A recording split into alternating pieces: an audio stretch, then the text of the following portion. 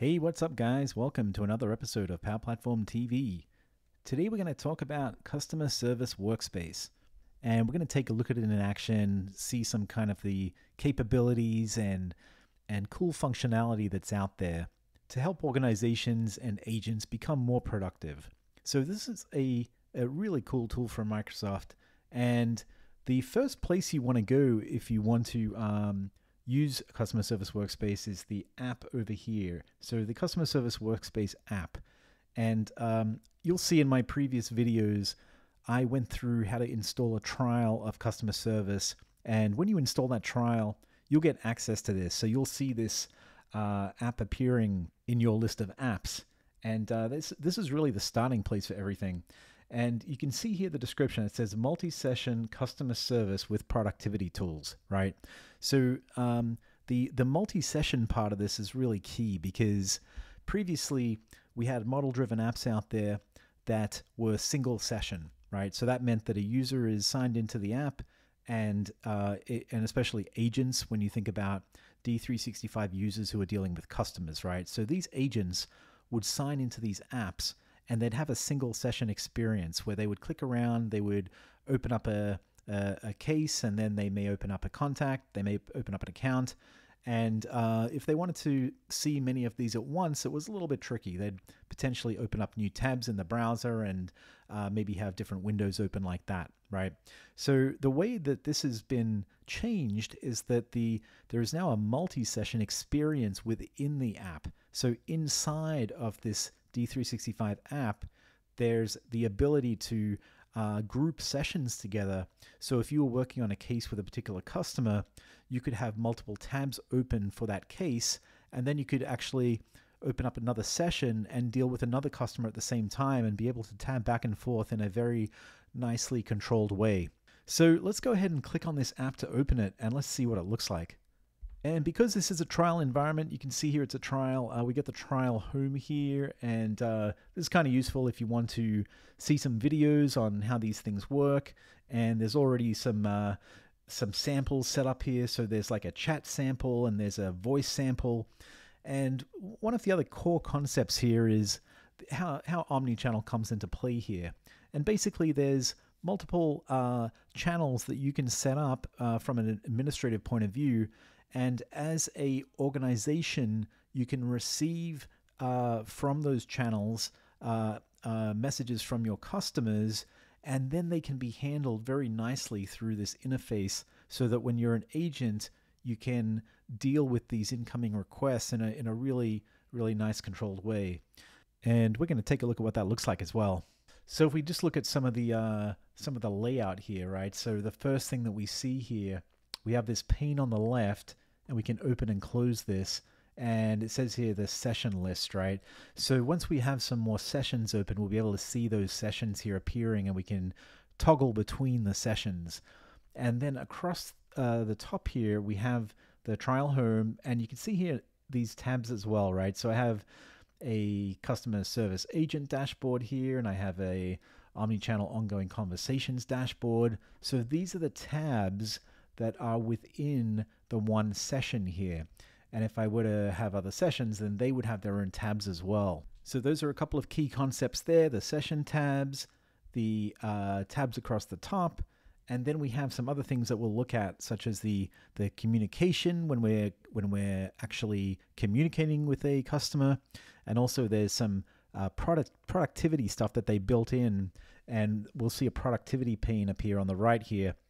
And then we'll see notifications actually coming in from customers. So through whatever channel the customers are engaging in, they'll end up here to alert an agent that a conversation or some type of events happened, and the agent can then handle the request with the customer. So let's start off with something real simple here. I'm going to click on the second tab, and here we have the Customer Service Agent dashboard. And this is just a simple view that has here my active cases available to work on, and my open activities here, right? So if I were to click on any of these cases, just doing a single regular click, left click of the mouse, basically what's happening is it's opening this up in a new session. So that's opened this up here, and now we get this view of the case, and we have the case summary, we have the timeline, we can click on the details tab, and we can see here some information about the details of the case, right? Now what's interesting is let's go ahead and click on the customer, right? So if I just click on customer here, left click of my mouse, what's happened is it's opened up this tab within the same session, okay? And now we don't have to do anything crazy to see the customer information within the session here, and within you know, I'm in the same browser tab, right? It's not like I've done anything to open this up in a different browser tab. It's still contained within the same browser tab. So that's really nice, right? So I can see this information here. And just to demonstrate this, I'm going to go back over to home here, and let's open up a separate case. So this one says milk container not fitting. Just going to left click the mouse, and we can see here now that I have these 3 sessions, right? So these are the sessions.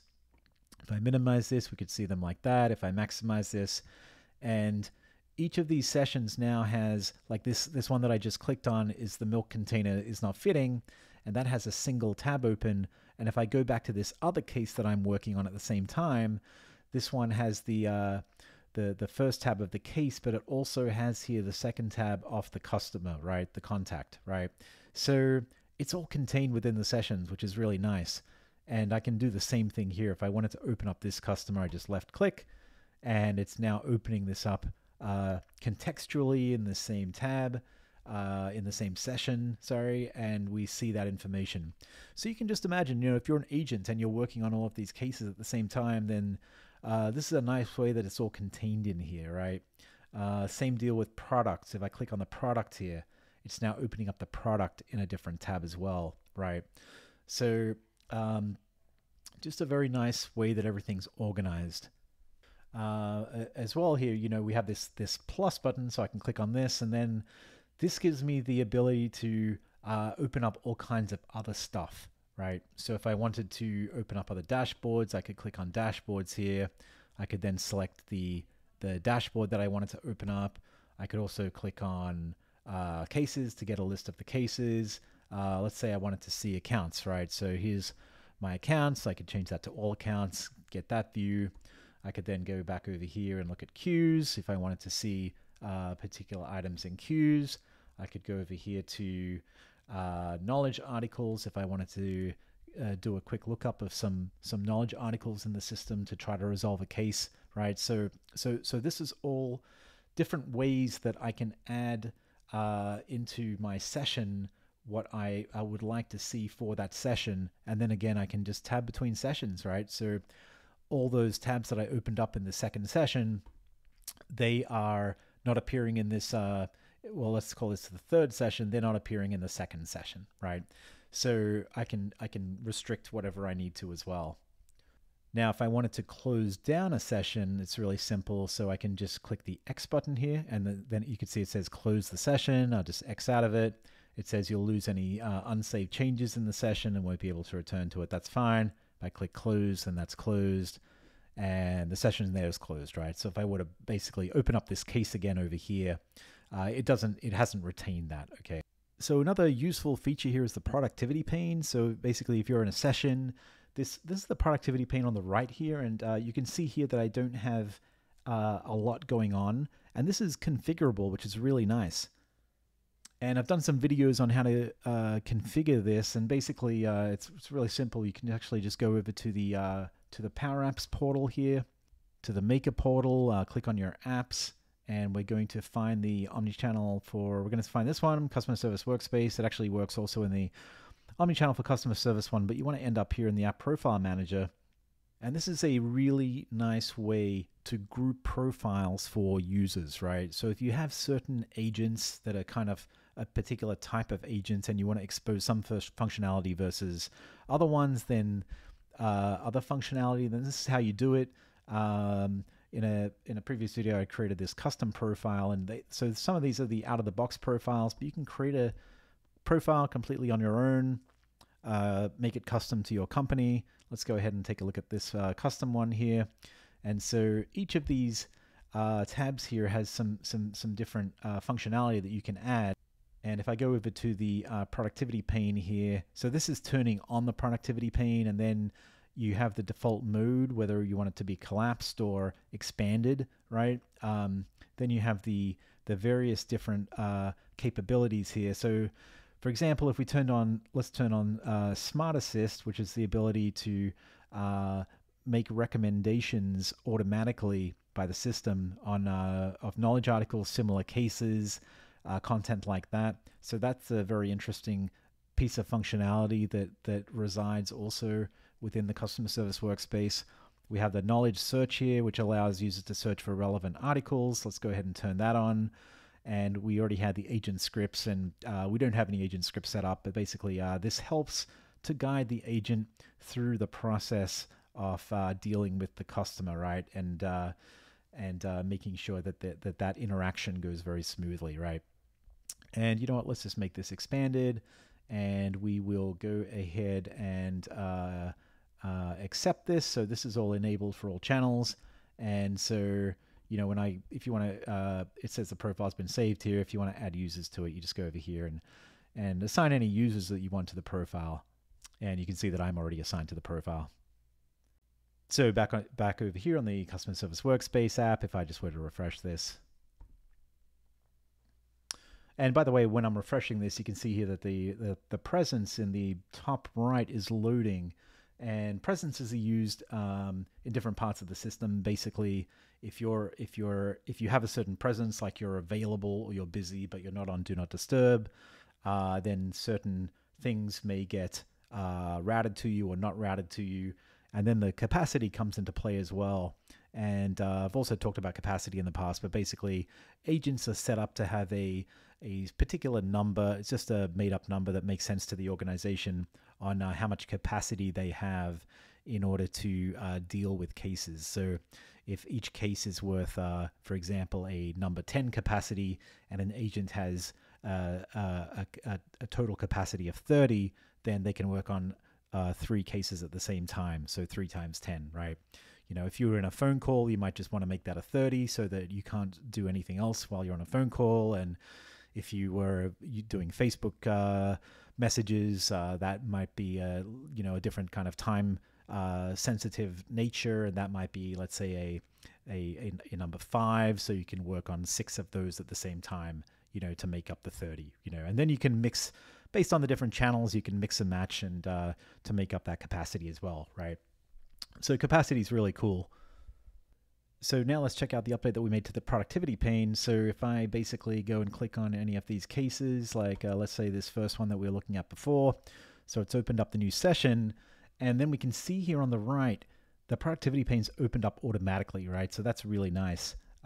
So it's automatically opened, and it's automatically running the Smart Assist. So it's basically looking at this and it's saying, you know what, there's some knowledge articles out there that I suggest could help with this case. And then as an agent, I can basically click on this, and of course it's going to open up in a different tab here in the same session, and I get to take a look at this, and it says, okay, I need to do some descaling of my coffee machine here. Let me go back to the case that's opened, and it says, yeah, mineral buildup in the water supply. So that's probably a good solution to resolve the case, right? Then I can contact the customer and help them out. And then you can see here, there's actually, you know, there's 3 things that we see here. The other one's the agent script, so the agent can easily just tab here by clicking on these icons to get to the different areas of the productivity pane. And then here we have the knowledge search, and basically you see what it's doing. It's taking the title of the case here, putting this automatically into the search field, and then it's bringing up knowledge articles with similar text. And then it says we have 8 results found, and we can go here and click on this, and then same deal, we can basically read this knowledge article and see if this helps us resolve the case as well. And then if I click back on the first tab here, the knowledge articles has this useful feature for emailing content. So if you click on these 3 dots here and then click the email content button that comes up, it'll open this up in a new tab here, and then basically you can see here it's automatically defaulted my name on the from, and then the to is going to go to the customer, and then we have the knowledge base article here. So they will receive a copy of this automatically once I hit send, and this will help them to resolve their own case. And let's go ahead and try a little test here regarding Omnichannel. So here I have an Omnichannel Chat. So if I click on the Omnichannel Chat and I click on Submit here, and then back over here in the Customer Service Workspace app, you can see here that I'm getting this request coming in, right? So this is a Omnichannel Chat request, and it's coming into the Customer Service Workspace app. And now if I click Accept here, what we're going to see is, I was already on a case that I was dealing with in one session, and now I have this Omnichannel session here, right?